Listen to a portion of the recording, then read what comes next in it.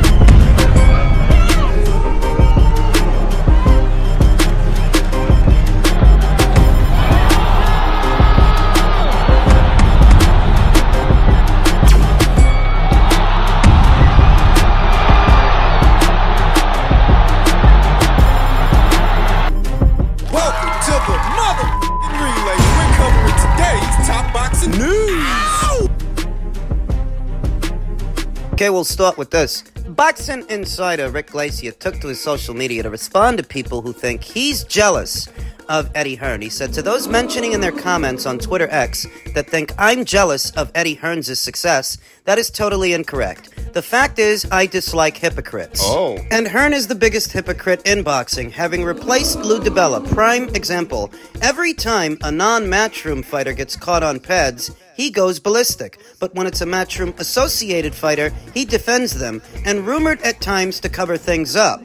Prime examples are Dillian White when he fought Oscar Rivas. That's bullshit. If anybody can't see that, you're blinded. And it's especially bad defending ped cheats. Where is the morality? That's my beef regarding Eddie Hearn. I'm very straightforward, fly straight in boxing, and I will support. Thank you, enjoy your Sunday. If Rick Glaser is so against ped cheats and fighters who test positive for banned substances in the sport, then why is he such a big fan of Tyson Fury? Fury tested positive for nandrolone years ago. Fury absconded under scrutiny for testing positive for nandrolone years ago. For approximately 2.5 years, was it? Does Rick not know, or is Rick Glaser pretending not to know? Or is he pretending that because a lot of time has passed since then, that it doesn't matter? It still matters, and it makes you a hypocrite. If Rick Glaser is so against promotional outfits that might stand by fighters that test positive for banned substances, then why is he so high on Top Rank? Top Rank have worked with fighters that tested positive for banned substances the same as Matchroom. They worked with Fury, who I just mentioned. Oscar Valdez, who tested positive for a banned substance. Is he or is he not a Top Rank fighter? And wasn't his contest with Robson Conceição allowed to go on even though he popped hot? He's a Top Rank fighter, and I don't see Rick lay into Top Rank the way he lays into Matchroom. After Jarrell Miller tested positive for about 3 or 4 banned substances on the Matchroom side of things, guess who picked him up right after that? Top Rank. And when that happened, do you think that Rick Glaser was standing at the pulpit, standing on his soapbox, wagging his finger at Top Rank for signing that fighter, just for him to test positive again for more banned substances? Where's the morality, Rick? Where is the consistency, I should say? You see, there's nothing you can say about Eddie Hearn. Zippo. And there's nothing that you can say about Matchroom that you can't say about someone else. That you can't say about Top Rank. That you can't say about Golden Boy. Golden Boy Promotions, who promoted Canelo Alvarez during his anti-doping fiasco, the clenbuterol situation. They stood by him. Because you're so against peds. Ryan's more recent situation, his doping violation, his fiasco. They stood by him. They still promote him. They still promote his fights when he comes back. Because you're so against peds. Rick Glaser talks about being against hypocrites when he's a hypocrite. And it's very obvious that he's a hypocrite because he levies criticism towards Eddie Hearn for things you could criticize Top Rank for. Things you could criticize Golden Boy for. There's absolutely nothing you can say about Eddie Hearn and Matchroom that you can't say about them. They're all peas in a pod. So then what's his real beef with Hearn? I think it's because of whoever it is Rick works with. Maybe he works with Golden Boy to some extent, or Top Rank to some extent, where he doesn't work with Matchroom. He doesn't work with them at all, because I guarantee you that if he did, he wouldn't down-talk this guy as much as he does. He's hating from outside the club. Stop hating! When Matchroom lost the purse bid for the Boots Ennis versus Chukadzian rematch, Rick Glaser didn't hesitate to poke fun at it. But this same weekend, Top Rank lost the purse bid for Yanni Beck's fight. And do you think Rick poked fun at that? Do you think Rick Glaser kept the same energy? No, he didn't. Because he is precisely the kind of hypocrite he claims Eddie Hearn is. He's precisely the kind of hypocrite he claims he doesn't like. You know, human beings are not bound to a certain set of ideals the way two-dimensional characters are in a story. Human beings have character flaws, like Rick Glaser, who is so obviously the kind of hypocrite he's talking about. His real beef with Eddie is that he's a foreign guy. From the moment that Eddie Hearn arrived in America and attempted to operate within this market, there were a lot of people that didn't like that. Oscar De La Hoya, Bob Arum, and the other game in town. Boxing being a boys' club. That made Eddie Hearn a lot of enemies here in America very quickly. Rick Glaser among them. Rick is just clicking up and towing the line for whatever promotional companies he works with in tandem with what promotional companies rival Eddie Hearn's Matchroom. That's all it is, and that's why it comes off as jealousy. Because when you take a step back and look at what criticisms he's levying towards Eddie, there's nothing you can say about Eddie that you can't say about them. Sounds stupid. You're so against performance-enhancing drugs in the sport of boxing, you wouldn't be praising Golden Boy Promotions, whose star fighter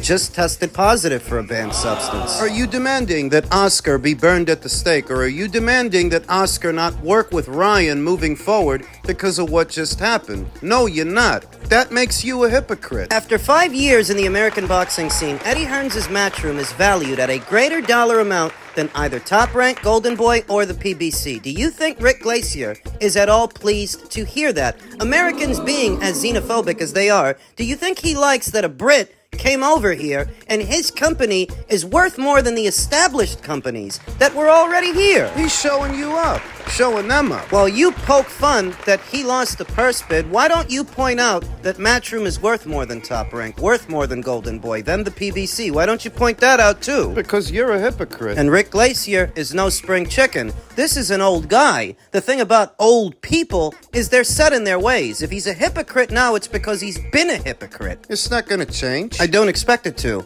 I'm just pointing it out. I'm just giving it to you straight, because it's the only way I know how to give it to you. Rick's beef with Eddie Hearn isn't because of what he's saying. If it were, all that would make Rick is a brazen hypocrite. And there's no shortage of those in boxing.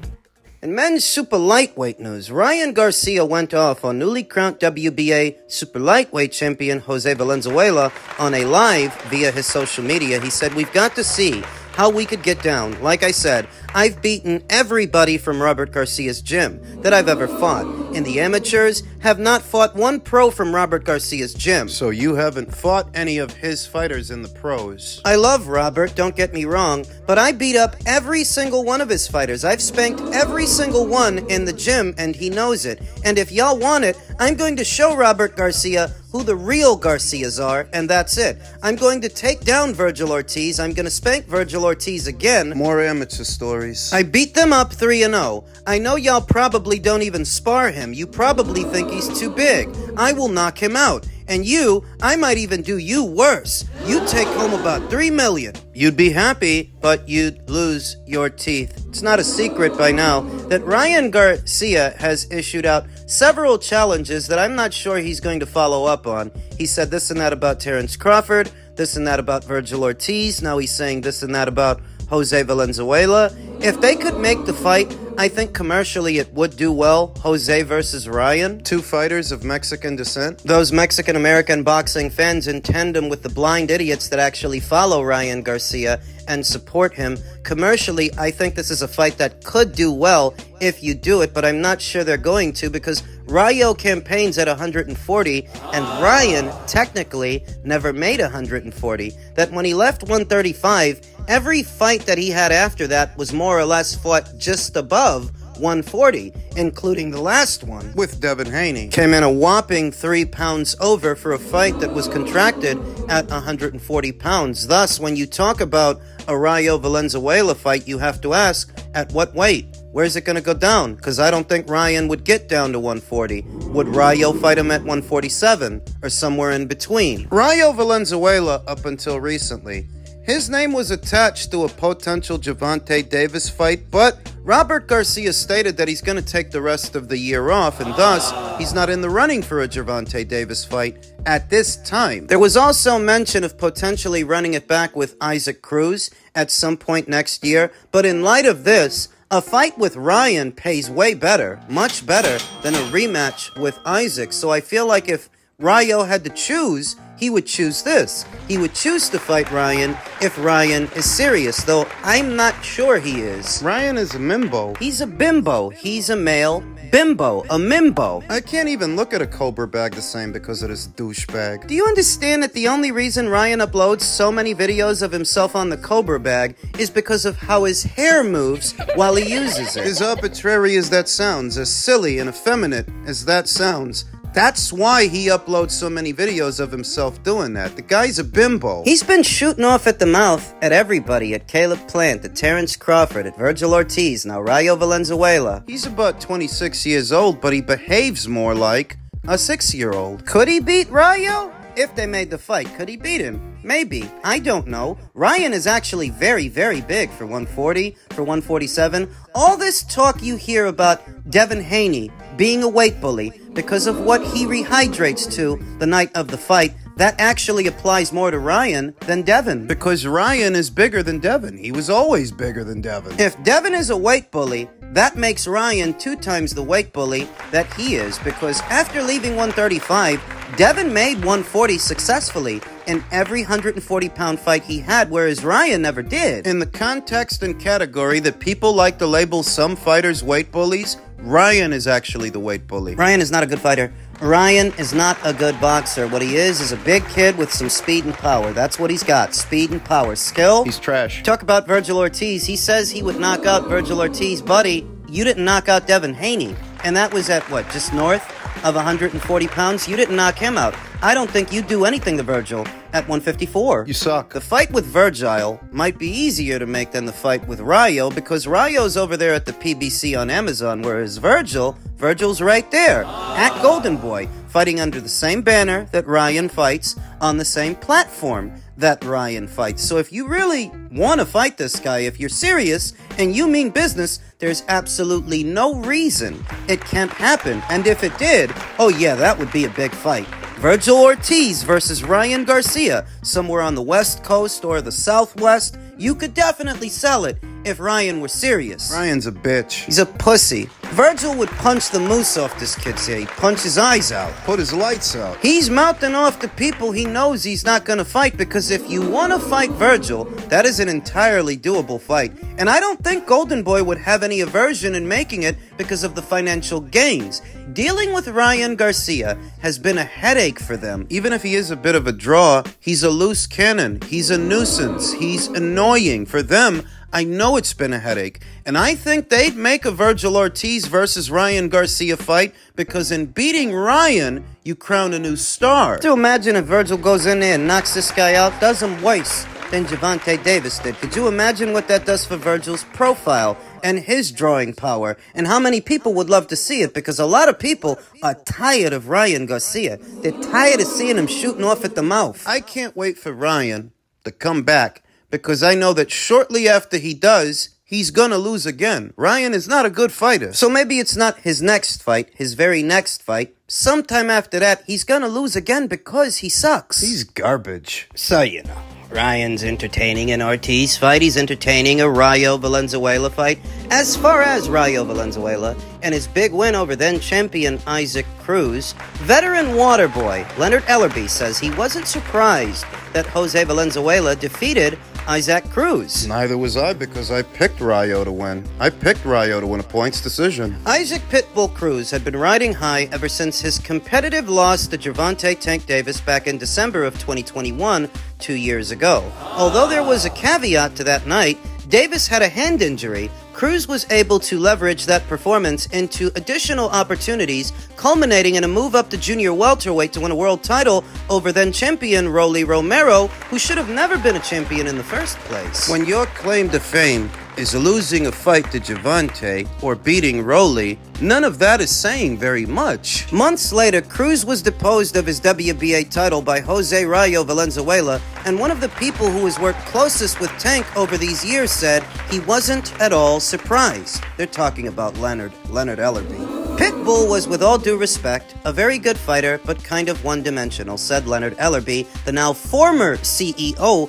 of Mayweather Promotions, who remains a pivotal guiding force in Davis's career. Speaking in an interview with Marcos Villegas of Fight Hub TV, he's a good pressure fighter. Very entertaining, but he can be outboxed. He's got a good chin, but he can definitely be outboxed. And that's what Valenzuela was able to do when he defeated Cruz via a split decision last month on the undercard of Madrimov versus Crawford. Not all pressure fighters are created equal. Not every fighter that shares that base style with another is at the same level. Isaac is on the lower level, the lower tier, and a lower level pressure fighter is tantamount to a brawler, a mauler. They're gonna have a pressure fighter's pace and a pressure fighter's volume without all the other bells and whistles like shot selection, movement, defense, because even pressure fighters, even guys who come forward a lot, have their own brand of defense. That's catching and shooting, or slipping and rolling, bobbing and weaving. Not all pressure fighters are created equal. I didn't really score, but he made it look easy, Ellerbe said of Valenzuela.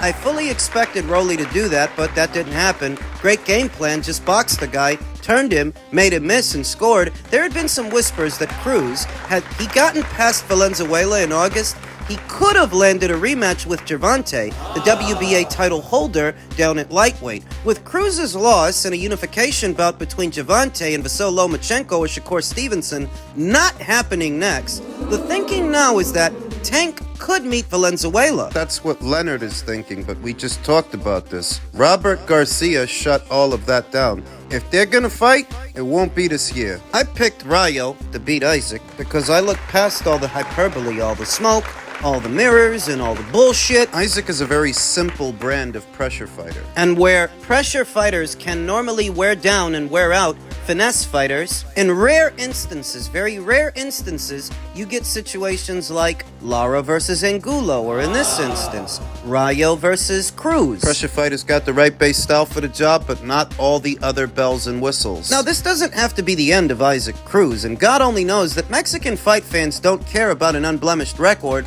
or a couple of losses. There are still good fights out there for Isaac.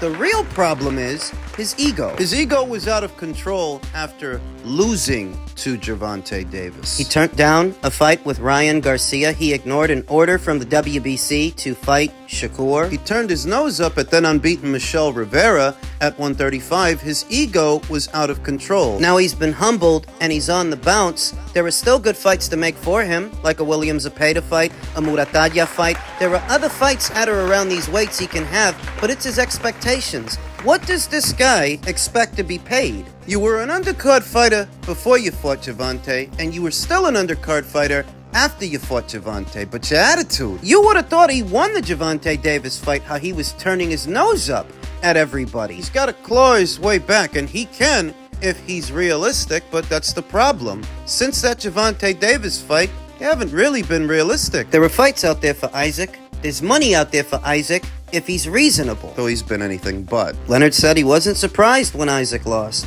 Well, neither was I. He said that was going to happen.